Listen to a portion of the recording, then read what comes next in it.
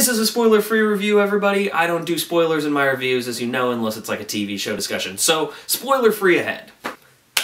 Well, this is one of those reviews that could go either very good or very wrong, depending on how people agree with me or disagree with me, however you want to put it, but I was nervous coming out of this to review it. This is a tricky one, so let's do this.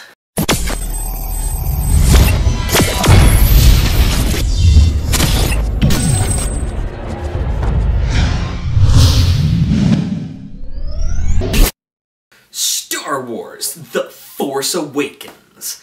Alright guys, gals, and everything in between, so after a long time between the last installment of Star Wars, which was Episode 3, and now Episode 7, it's been a long time. Star Wars Episode 7 is directed by J.J. Abrams this time around, not George Lucas, and it takes place after Return of the Jedi. Two characters, one played by John Boyega and the other played by Daisy Ridley, they end up being caught up in this whole civil war, and they have to fight dollar store Darth Vader. There's a movie there. Let's get to what I liked. What I liked was the action was absolutely stellar. J.J. Abrams knows how to film action, and he definitely did a better job than George Lucas in conveying action in this film. He was able to make it feel lively and real, like you were there, like you're flying around in those X-Wings, and when all of a sudden lasers are happening and there's explosions and cool and things like that, like Abrams will put you in like the cockpit with the camera, so it's almost like a POV perspective, like what I liked about In the Heart of the Sea. And there will be these perspectives where all of a sudden, boom, it's right next to you and you're like, whoa, I am in Star Wars right now.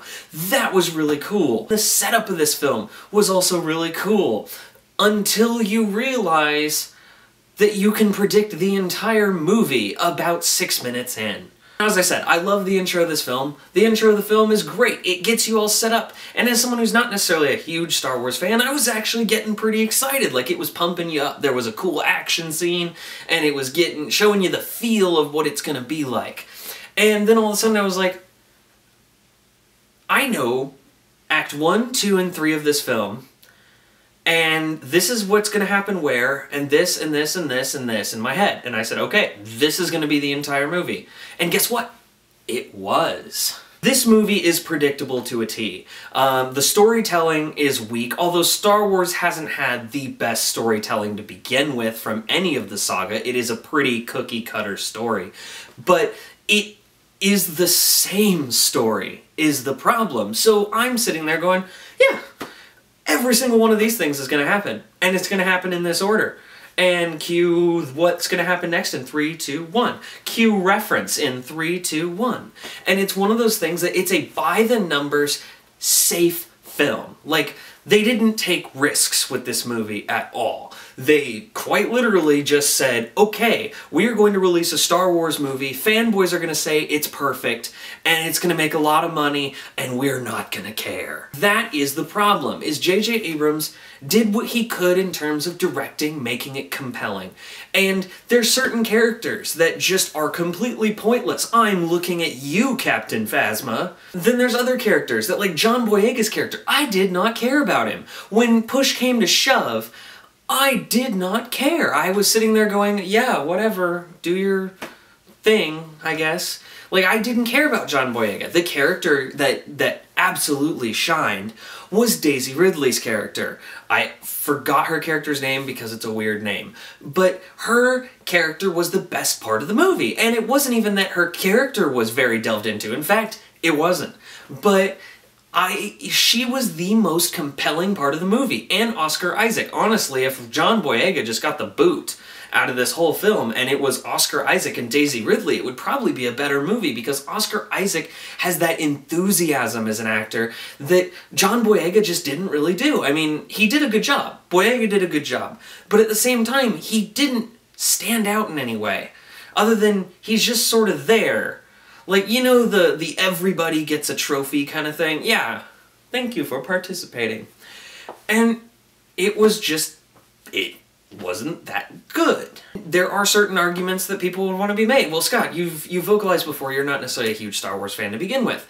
Alright, That's a good point. But at the same time, the person that I went into on this film, that I saw the movie with, has never seen a Star Wars movie before, knew nothing about Star Wars, and went in with the freshest of minds, and walked out and said, well, that movie was stupid and boring. And this movie is boring. I mean, when there are some action scenes that happen, and they are amazing, and I love them. They're my favorite part of the movie. They're great. J.J. Abrams did a great job with that. But there are chunks of this movie that are like 20 minutes even, where it's like, they are just boring. Like, nothing happens, and you just want it to end. Harrison Ford tries his best, and honestly, it's one of the best performances Harrison Ford has done in a while. That isn't saying much, because every single movie he's in, he just goes, please let me leave. This one, he at least tries a little bit, so I gotta give props there. But other than that, guys, this wasn't that good of a movie. It was stupid. The plot is generic. It's the same movie you've watched already. Like, just go home and watch the original trilogy. It's the same movie. And it's not like they're trying to hide it. So before all the fanboys say, well, how dare you, this movie's so original, it's not, because it's what your Bible was made off of. It is that simple. Adam Driver as discount Darth Vader, I mean Kylo Ren, he had no purpose. He was boring, he overacted, and it just didn't work. I didn't care about him, and I didn't even, like, I was sitting there going, oh yeah, he's in the movie. That's right. And I shouldn't say that about the villain. Darth Vader is one of the best villains put on screen in general. I mean, for most people he is. But this guy just pales in comparison. He is not good. He was a boring villain. He was Nero from the reboot of Star Trek. That being said, I honestly, you know, all of you are going to go out and watch this movie, or you already have.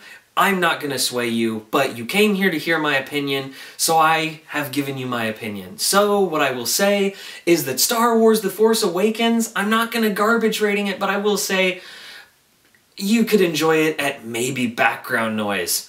While you're looking at better science fiction, you could have this on in the background on like Netflix or Hulu, and like would just have it as background noise. And then occasionally when you hear an explosion, look up and go, oh wow, that looks cool. That is really about it. Alright, guys, gals, and everything in between. Hope I didn't upset you too much. And some of you, if I made you happy, congratulations. But please, do not forget to like and subscribe. I've got plenty more videos coming to you.